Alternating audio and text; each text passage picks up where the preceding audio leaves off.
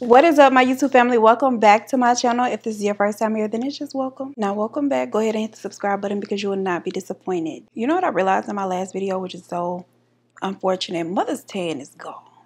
It has completely faded away, girl, and I'm so sad about it. And I hit my friends up like, girl, we need another pool day because mother needs a tan. And they're like, girl, it's raining. And I pull up my weather app, and sure enough, like, it's raining every day for like the next 10 days. So I'm gonna be looking a little melanin deficient, but that's fine. Also, before I get into today's story, what I want to do is say that I appreciate y'all riding for Bella like y'all do. I really do. But we gotta be honest here, okay? Y'all were like, where's the video? Where's the proof? Where's the evidence that Bella was doing anything wrong to be kicked out of daycare? I know my child, okay? I do. When I dropped her off, this is the thing. She got kicked out on her second day of daycare. The first day I dropped her off with my fingers crossed, fingers, toes, and eyes. And I'm like, please act right. Like, don't get put out. And when she didn't get put out, I was shocked. So I was like, okay, my baby might know how to act in public. Drop off the second day, and 2 hours and 14 minutes into her stay, I look at my phone. I said, here we go. And sure enough, it was Blue can stay, but this other one, you gotta come get her. Like, she is a complete mess, okay? And she is. I know my baby. We working on it. Like, the thing is, Bella has a good heart. She is the sweetest little dog, but a menace to society. She is. Like, she's an antagonist for no reason, unwarrantedly. Like, let me show you what she did. So I put a little video right here to show y'all what I mean. I bought them both this, like, potato log rope. They have their own beds, and then they have a third bed. Plenty of space for them to lay around. Blue gets in his bed, cuddles up, and he is eating on his little potato rope. And she decides she wants to switch. She puts hers in the bed, stares at him. Well, he continues to chew his own. She just decides she wants to snatch his and try to run off with it. Like, why? What was the reason? Bella is an antagonist, okay? I know my child. She's sweet, but she does start things, okay? All the time. She starts stuff with me. I can be laying down on my couch under a nice cozy blanket, minding all of my business. Bella will walk into the room and look at me, and as soon as I make eye contact with her, like, she'll stare for a couple more seconds, and then next thing you know, she's tugging at the other end of the blanket, like trying to pull it off me. For what? Like, I feel like she does these little things, like she antagonizes me and Blue, and in her mind, like, and then inside her head, she's just giggling, like just amused. But long story short, her antics caused three dog fights within that 2 hour and 14-minute period. They tried to separate her. They tried to distract her, like play with her a little bit to keep her from antagonizing the other dogs. None of it worked, and so they called me and was like, come get her. Now, my baby has been kicked out of school. Yep. So Bella is guilty. Y'all really tried it in my comment section. Somebody, it wasn't her fault. All on Instagram capping for Bella. Completely going to bat for Bella. Meanwhile, Bella is Bella. But that's my girl, and I love her, so I ain't gonna give her too much. But who I am gonna give a little bit too much is Mr. Juan Corona. That is who we are talking about today. He was a wild boy, and we're gonna get into all of that. Hopefully my dogs don't snore up the background. Alright, guys and gals, today's video is about a man by the name of Juan Corona. I believe I already said that, but if I didn't, that's his name. This case takes place in California. However, little Juan was born in Jalisco, Mexico on February 7th of 1943, and he is an Aquarius. 1934, not 1943. Juan is born one of 10 children to Sebastian and Sebastian's second wife. He also has 3 older siblings from Sebastian's previous marriage, so it was a lot of them. The oldest sibling being his half-brother from the previous marriage by the name of, y'all do not wear me out because the pronunciation of this really evades me. Like, I want to say Navidad so bad, but that is not it. It's Natividad. I don't know. We're going to call him Nat because, girl, my Spanish is really lacking, and we know that, okay? We know that about me. And we saw how Google really failed you, girl, last time I turned to her for a little help on the pronunciation. Completely led me astray. I have nobody to turn to, so he going to be Nat for today. Nat migrates to California in 1944 when a lot of jobs became available after the World War II draft, which actually worked out for him. It proved to be a good decision on his part because he obtains work. He is able to save a lot of money, also send money home. And in 1950, when Juan turns 16, he actually sends for Juan to join him in the U.S. Child, but they don't do it the proper way. Juan drops out of high school and illegally migrates to California. Granted, I think during this time it was kind of common for people to prioritize work and providing for their families over like finishing high school, so I ain't gonna give him too much there. Now Juan obtains work on local farms in the Imperial and Sacramento Valley areas. Now, granted, he decided to give up his grade school education. What he did find to be important to learn was the English language, and so he also takes night school or night classes to become fluent in English. Now, 3 years later, in May of 1953, he decides to move to the Marysville, Yuba City area at the urging of his brother Nat. He is staying with Nat and working on a local farm there. And that same year, he meets and marries a young woman by the name of Gabriella. Now, that is not something that he wanted at the time. He was not yet ready for such a commitment. However, at the urging of her parents, the two of them tie the knot because her parents said, what y'all not gonna be doing is bumping and grinding, girl, without any kind of vows being taken. Okay, that's not what we're doing. Initially, the two of them thought that they could make it work, but they quickly realized that, yeah, no, child, either we are not ready for marriage or this is definitely not working out. And so just 3 months later, the marriage is dissolved and Lil Juan is single again, girl, and back on the prowl. He has a couple of relationships here and there, nothing serious for the next 2 years. And then in December of 1955, a flood breaks the levee and floods most of Sacramento Valley, including large areas of Marysville and Yuba City, where he currently lives with his brother Nat. Now, these areas are completely evacuated and declared lost at the time. Unfortunately, not everyone was able to make it out, and a number of people are lost as a result, many of which were undocumented Mexican laborers just like Juan himself, and had been drafted to try to fix the levee before it broke, which was very unfortunate. And Juan himself, he had already had this huge fear of water, and so this incident just makes it way worse. He becomes extremely paranoid. And things got so bad for him mentally that he ultimately suffers a mental breakdown and becomes convinced that everyone around him, or really everyone period, had died in the flood except him. Why he would be the chosen one to stick around, girl, I do not know. And that everyone that he was seeing, including like his brother, co-workers, people he just passed on the street, all of them were ghosts that he was seeing, not actual real living people. I mean, it gets so bad that his brother has no choice but to have him committed. Juan is placed in a mental hospital in Auburn, California, where he is evaluated, and it is determined that he suffers from paranoid schizophrenia. The hospital's method of treating paranoid schizophrenia at this time was old school, okay? They were doing all of the strange things. In a period of just 3 months, he receives over 23 shock treatments in an effort to cure him, and is shortly after considered rehabilitated, declared recovered, and released back into the world. Child,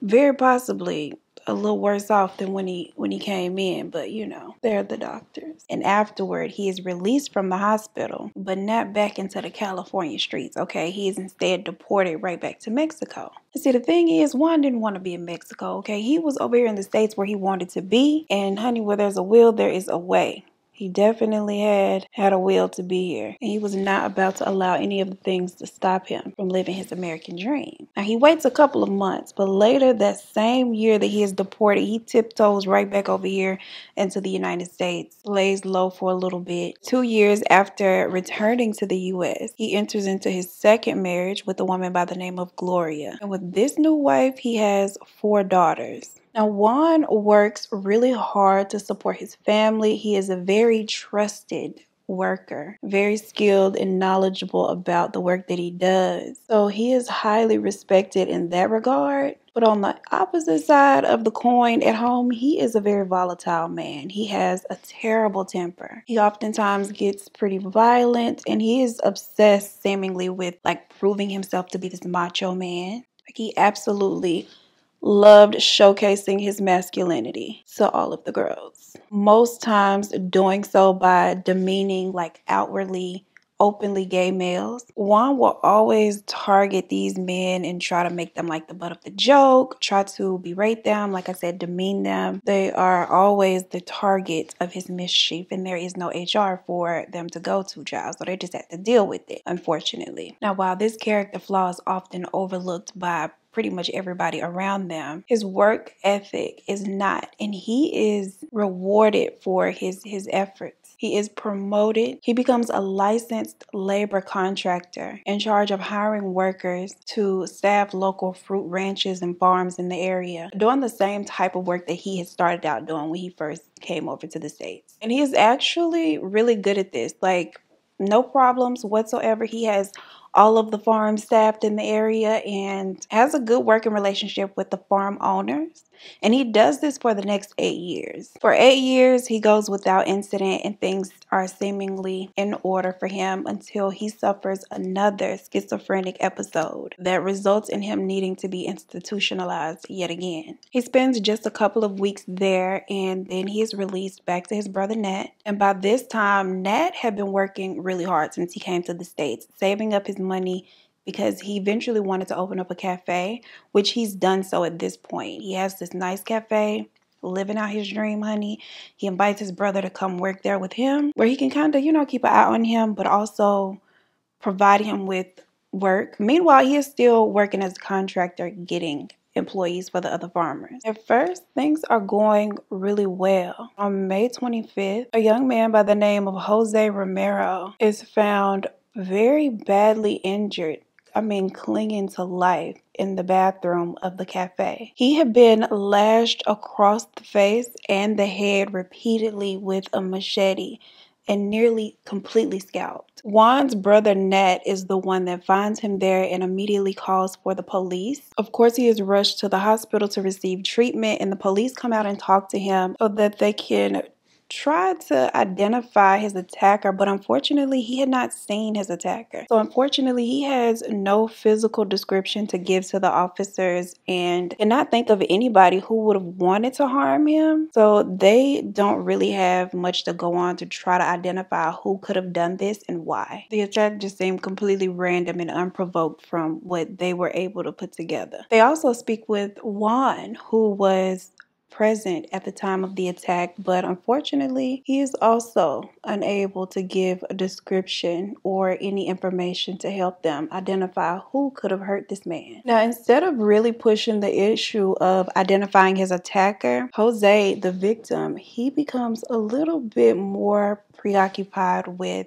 suing the cafe and being paid for his pain and suffering. He files a lawsuit against the cafe and ultimately wins a $250,000 settlement. But see, Nat said, baby, I ain't got it, okay? He decides, instead of paying this settlement, to sell all of his little worldly possessions, honey, and just go right on back to Mexico where he'd come from. Nat said, $250K, I will go home, okay, before I remain over here and struggle to come up off of that. Now, Juan remains in the States and decides to continue working as a contractor for the local farm. But just 1 year following the attack, on May 19th of 1971, one of the farmers notices something really odd on his property. There is a large, freshly dug hole in his peach orchard. Now, he is the farmer, and should nobody be digging holes around there but him?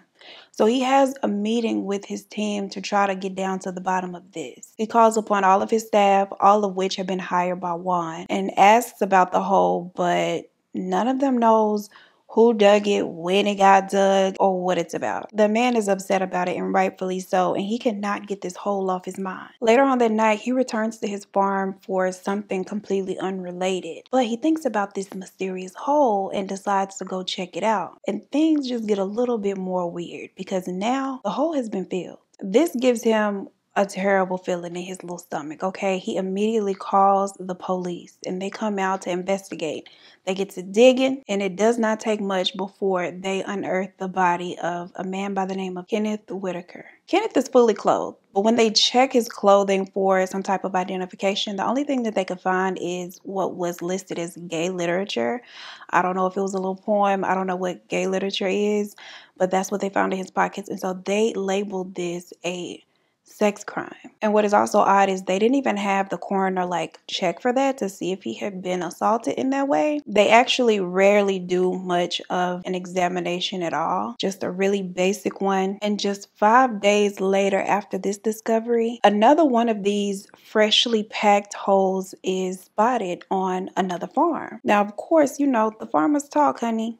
Word is spread around, and this farmer wastes no time at all contacting police because he is sure of what this hole is about, or at least what it contains. And he is correct. A second man is discovered, and not only that, a third freshly dug hole is spotted on that same farmland. And of course, a third body is discovered. Now, on this third guy, they find a receipt for a meat market that has Juan Corona's name on it, and this is dated for just 3 days prior. Comparing the three, all three men had been hacked horribly, all in the same way and seemingly with the same large knife. And all of them were drifters who had sought employment working on the local farms. Now, when police gets to talking to people and trying to investigate, they find that multiple people had spotted a pickup truck very similar to Juan's in the area at night during the days that these discoveries have been made. But police, they're a little hesitant to move in on Juan. They don't want to move in on him just yet because they believe that there are potentially more victims out here. So before they decide to go out and try to make any type of arrest, they decide to scour the area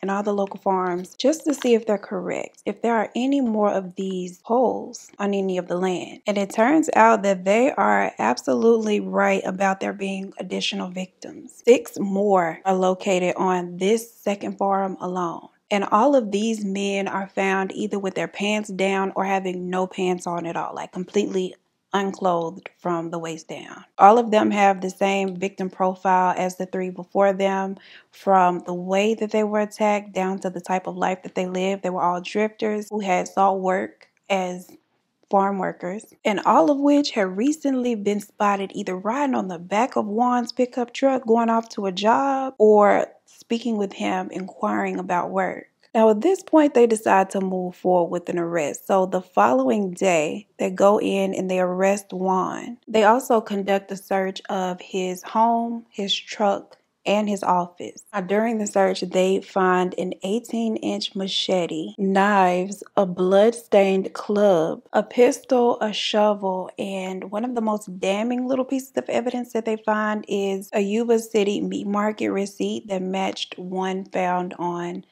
victim number 3. They also find a little book with 34 male names listed in no other context, and they assume this to be like a victim list. Now the thing is this a list of completed victims, or is this just a list of targets that you're checking off? Now, some of them had dates that had already passed, so they figured those must have been ones that had been completed already, for lack of better words. Now, in addition to all of these things, they also find bloodstains inside of his truck. Now that they've made an arrest and they have a lot of evidence, it's time to complete the search, but they realize that this is a lot of ground to cover. Okay, it would take forever to do this on foot. And so instead, they have infrared photos taken by an aircraft, and over the following week are able to locate an additional 16 bodies, bringing his victim count to a total of 25. Because most of these men are drifters, they decide that the most efficient thing to do is to appeal to the public.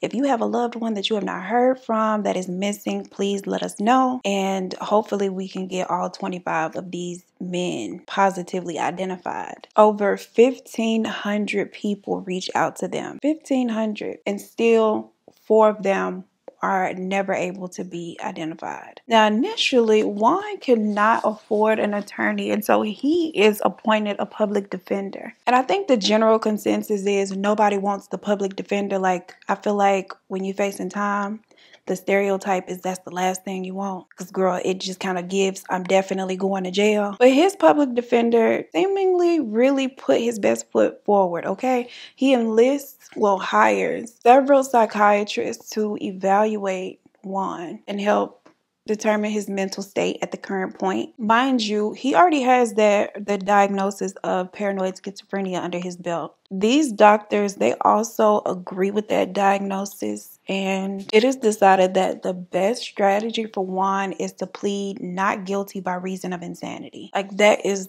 the plan here. But the thing is, just 2 weeks later, his public defender is fired and he enlists the help of a private attorney. Now, he still didn't have no money. His financial state is the same. However, having the idea that a private attorney is better than a public defender, he decides to hire this new guy because he had agreed to represent Juan in exchange for exclusive literary and dramatic rights to Juan's life story, his life before the attacks, including the proceedings of the whole trial and his life thereafter. Now, this new lawyer, he comes in and changes everything.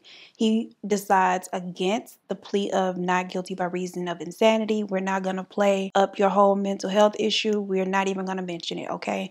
He fires all of the doctors that have previously been hired, tells them that their expertise and opinions are no longer needed. In fact, he makes no mention whatsoever of Juan's mental state and does not call on a single witness during this entire trial. Now, this trial takes a lot longer than it should have for multiple reasons. The first reason being that Juan kept suffering heart attacks, okay? He had 2 back-to-back and had to be hospitalized for a period after each one. Then the state of California starts the process of abolishing the death penalty altogether, which is actually a good thing for Juan because he was definitely headed down that road. And finally, on January of 1973, his trial concludes and he is found guilty of all of the things, honey. 25 murder charges, and he receives 25 life sentences to be served consecutively. He is also denied the possibility of parole ever. But Juan catches another break. Yet another change to the law makes him eligible for parole after serving only 7 years.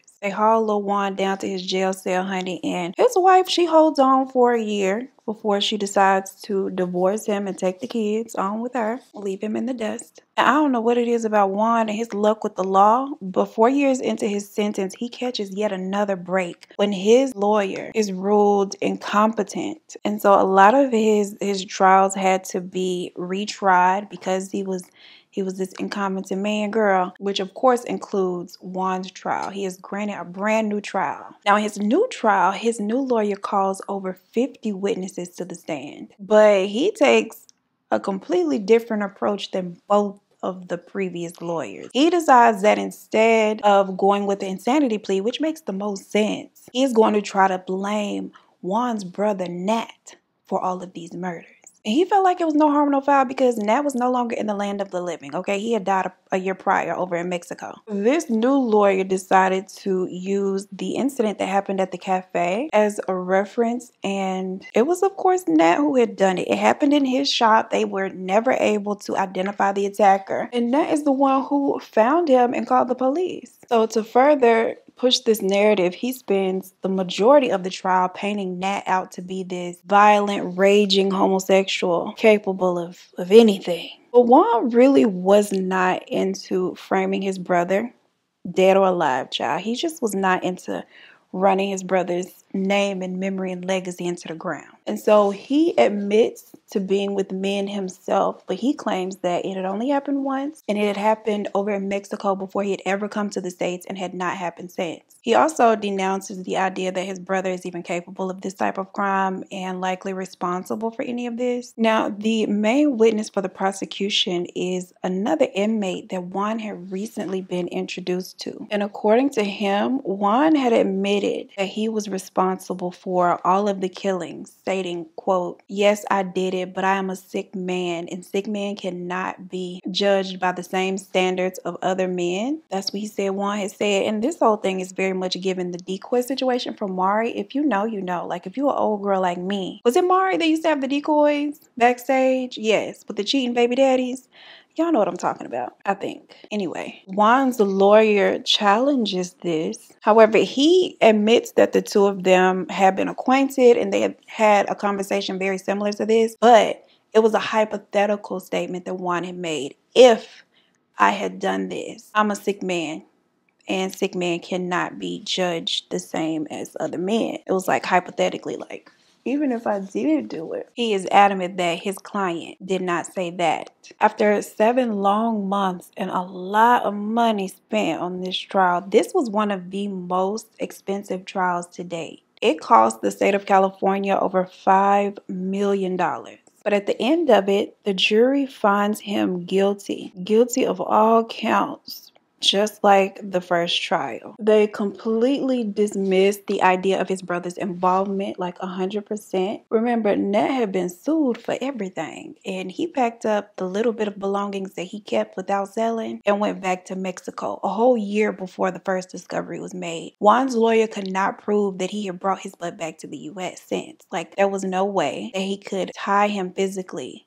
to any of these crimes. Shortly after the conclusion of Juan's second trial, he is attacked in prison by a group of inmates. And during this attack, he is stabbed over 32 times, most of which landed in his face and head and resulted in a blade being permanently lodged behind his right eye, causing him to completely lose sight in it. Juan makes several attempts over the years to be paroled. His last parole hearing was in November of 2016, and at this hearing, he admits for the first time before the courts that he had killed some of his victims. However, he did not admit to killing them all, and the ones that he did kill, he claimed he had done so because they were winos and trespassers, and he had done so just out of having to do so. Like, he didn't want to have to do it, but it was necessary in the moment. His argument was that it was all justified. He didn't want to have to do it, but he was really left no choice, and so it's justified and he should be released. He is, of course, denied parole at this hearing as well, and this was his 8th attempt at parole, and unfortunately for him, his last, because he died in prison on March 4th of 2019. It was due to natural causes because at this point he was 85. All right, that pretty much concludes this video and this look. I really like this look. Every time I have red hair, I be feeling like a superhero, and I feel like green just naturally pairs so well with red hair. So here we are, you know, giving a superhero tea. All right, my microphone is about to die and Bella is about to cry, okay? She was just down here whining. You'll see it in the bloopers. So I'm gonna wrap it up here. Let me know what your thoughts are on this case. Comment down below. Have you heard of this guy? Let me know what you thought about Juan and his fiasco. Like, I feel like he had a lot going on, definitely. Don't forget to like the video before you leave. Subscribe if you have not subscribed yet to the channel. Share the video with a friend. As always, I appreciate you so much for spending your time with me, and I look forward to seeing you in the next one. Peace. Not me getting brow stuff in my wig, Lord. Why? The eyebrow is really giving though. When a lot of he did decide that learning Spanish, or yikes, he learned Spanish, girl, he knew Spanish already. And things got so bad for him mentally that he ultimately services.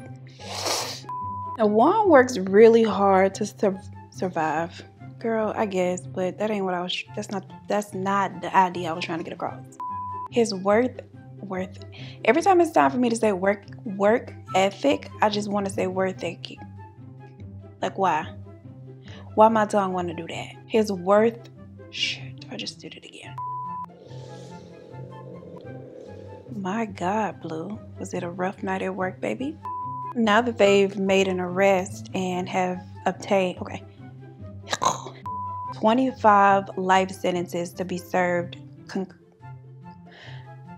consecutively, which makes it justified. And so, really, Bella? Relax, girl. My mic is already about to die. Like, don't give me more problems.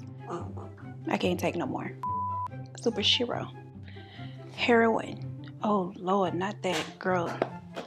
Don't flag me, YouTube. I was talking about a female version of a hero, not the drugs. As always, I appreciate you so much for spending your time with me, and I look forward to seeing you in the next one. Peace. Why was I doing a gangster lean during the outro? I need to do it over.